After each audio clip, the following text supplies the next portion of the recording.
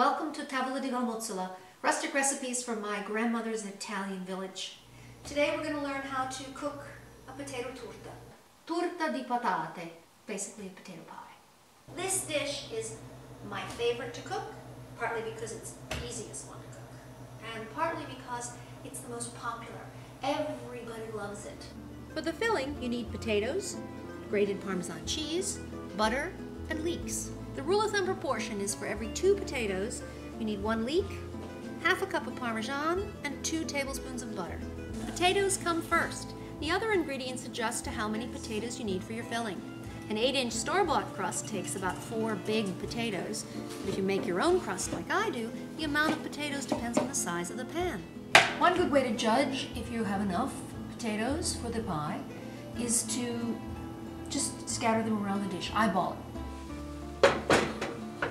Now leeks look beautiful and green, right? But they're not like onions, because inside they're very often very dirty.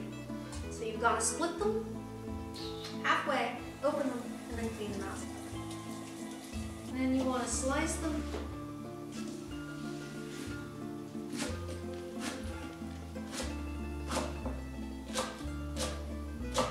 You want a stick of butter. It's a lot of butter.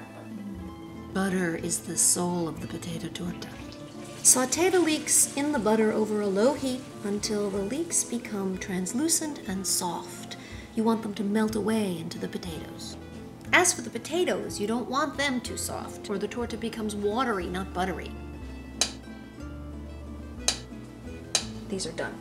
Mash the potatoes in the pan where you sauteed the leeks so that you soak up every drop of butter. I like to finish up using a fork the way my grandmother did. That way I can make sure there are no lumps. Now it's time to add the Parmesan cheese. Here's about 1.5 cups. Gives it that bite.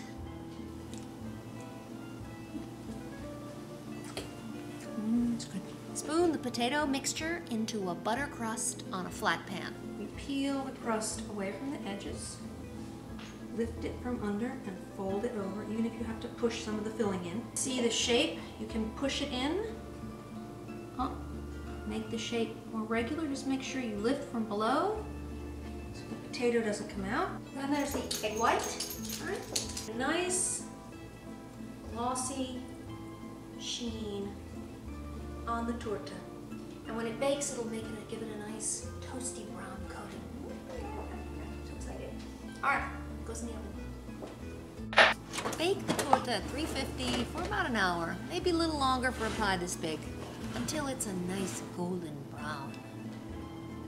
Traditionally, it is cut in squares and served anytime, as a side dish with a meal, as a snack, as finger food, as a guilty midnight pleasure. Well, that's it for today.